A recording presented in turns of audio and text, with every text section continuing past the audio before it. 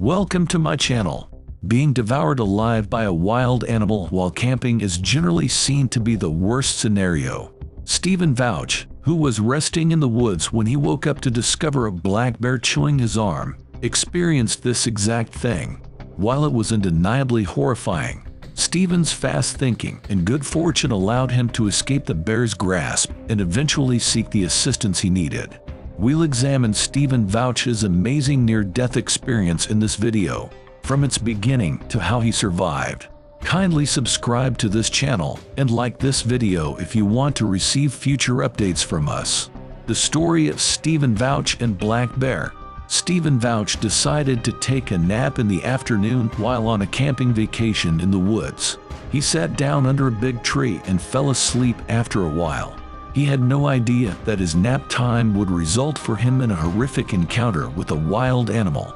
In the vicinity, a black bear was currently finishing up his supper when he strayed in.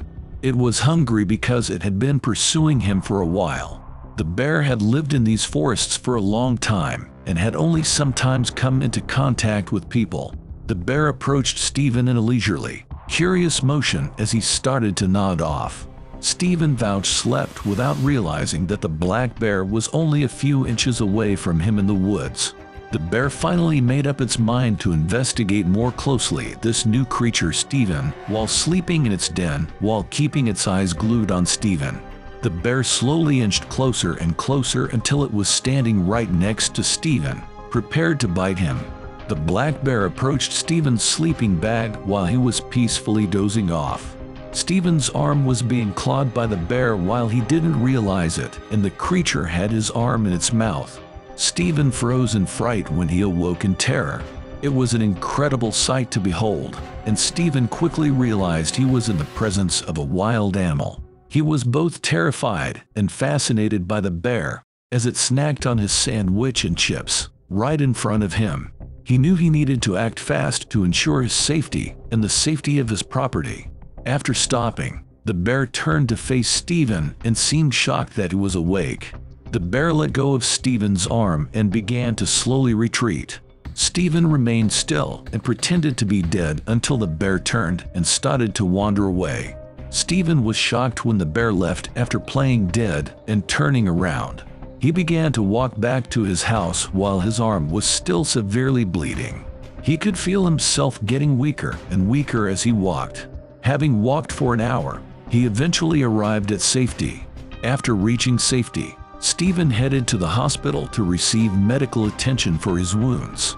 Stephen had a hard road to recovery following surgery. He was fortunate enough to escape significant harm, but his arm was severely hurt. Stephen had a lot of emotional healing to undertake in addition to the physical harm. Fortunately, Stephen had a fantastic network of allies. His neighborhood, family, and friends came together to support him during this trying time. They offered emotional support and even coordinated fundraising activities to assist with medical costs. The risks of camping in the woods were eventually brought to light by Stephen's tale as it eventually circulated throughout the town. Stephen has subsequently made a full recovery and is doing so with the help of his neighborhood.